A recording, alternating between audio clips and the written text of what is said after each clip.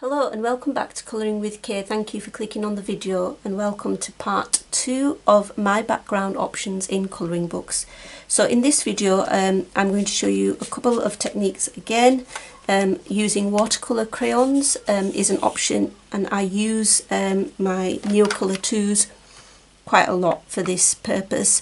There are other versions of these watercolours, other brands that you can buy, but I find that the Neocolor 2 are exceptional in terms of how they dissolve really well when you add the water.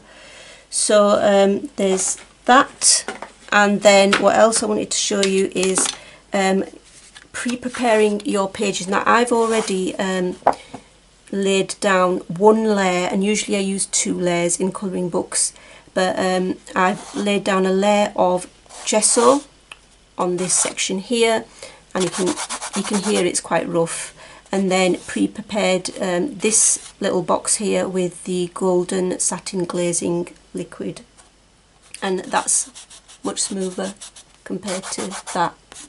Hope you can tell from the noise. So this is the satin glazing liquid from Golden, and this is the transparent gesso that I use. It's the make sure I shut it first. It's the Pebeo one. There are obviously other brands as well. So let's start with the watercolour crayons. The watercolour crayons, the Neocolor, which come in various sets of, I think I've got the 15 which I bought first, and then I bought the 40, and then I bought the set of 84, I think it is.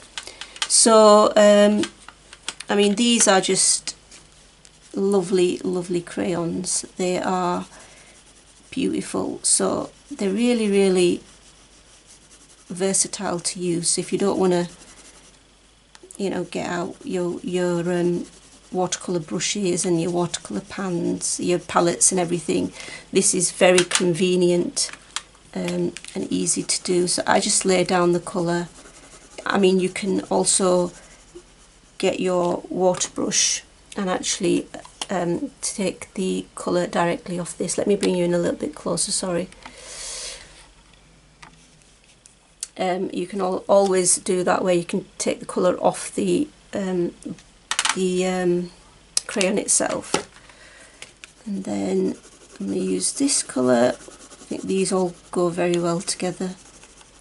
And then all I do is use my water brush, and you can see how lovely it dissolves. I've done many a background using Neocolor 2s, and they are probably one of my most commonly used background options in colouring books. Also get a bit of tissue to dab off the excess colour and make sure it's the blend between the colours is as I want it, or the best I can do it anyway, best I can get it. So yeah, there are other brands that you can buy, but I find that these are probably one of the best. Okay, so that's an option that I use a lot in my colouring books, are the Neocolor 2 crayons.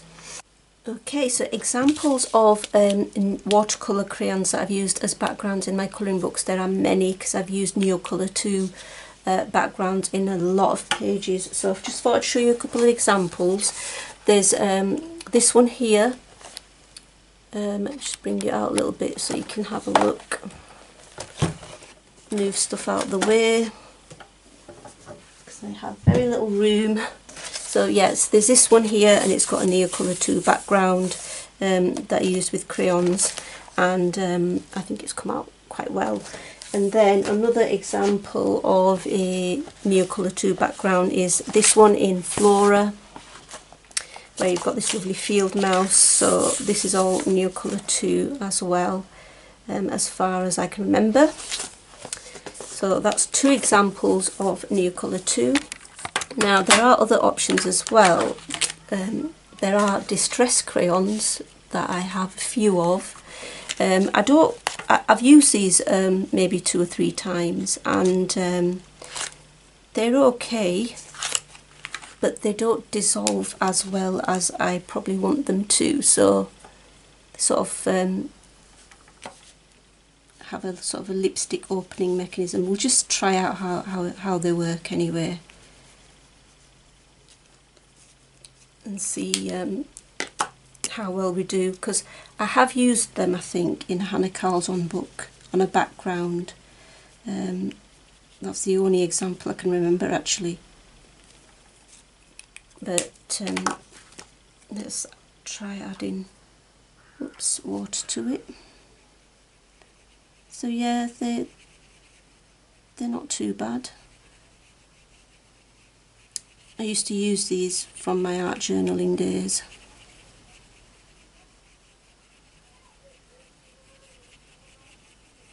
So yeah, that's that. They don't work too badly.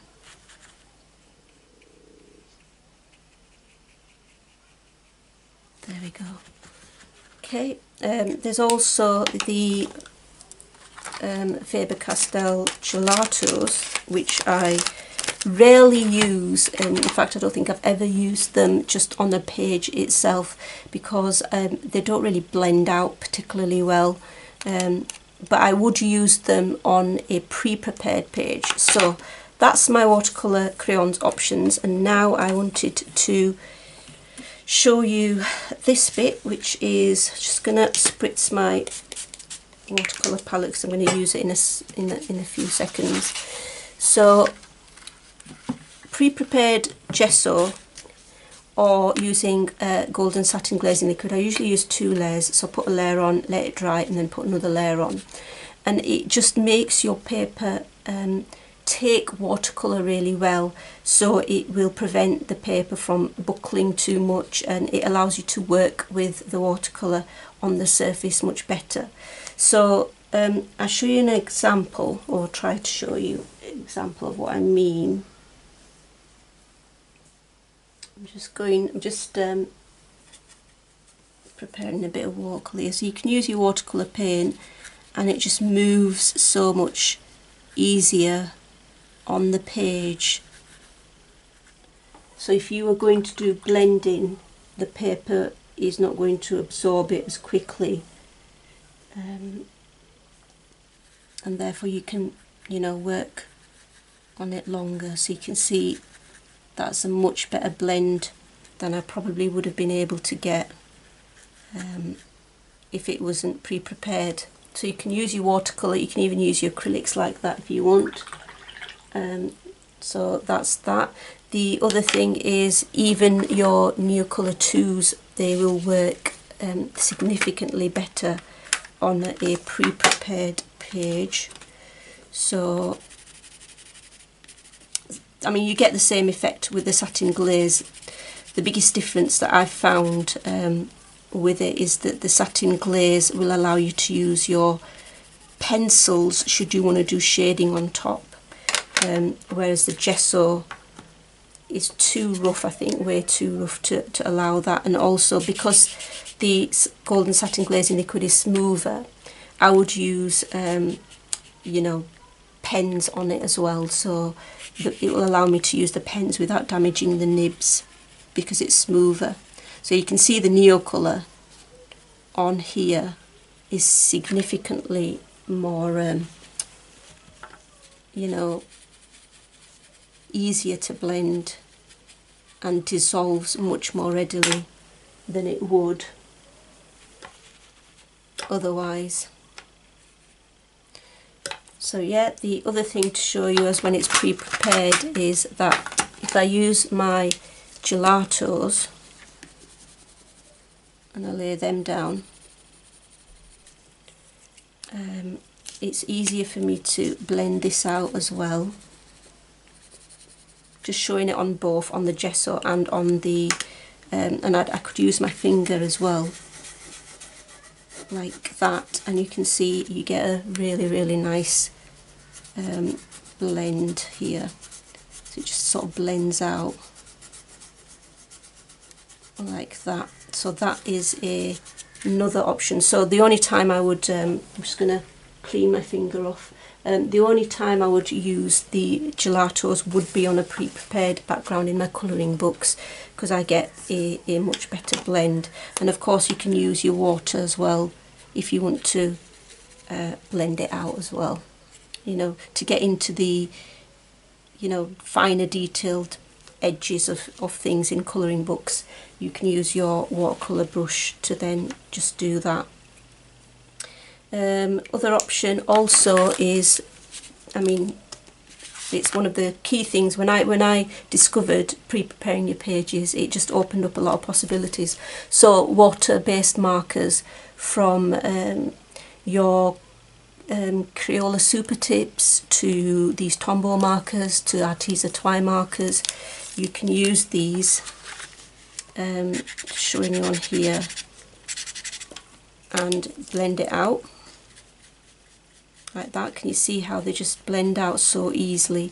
And you'd get the same effect on your, you know, the satin glazing liquid, because it will work the same. Like I said, the only difference being that you can use pens and it won't damage your nibs. You can also use alcohol markers and it should not bleed through if you use a pre-prepared page. So also showing another thing that I use is I just blend with the pen straight on the page, so like that.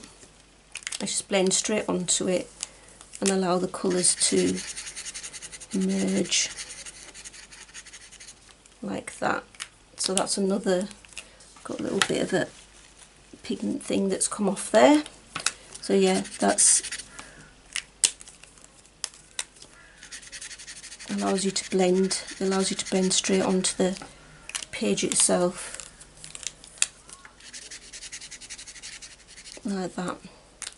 So you can do that with any sort of water-based marker, whereas if you try to do that on the page itself, so this is a non-prepared page, and if you look there, it just gets absorbed into the paper, the pigment. You're not gonna, well, you do a little bit, but it's not going to move as you would here.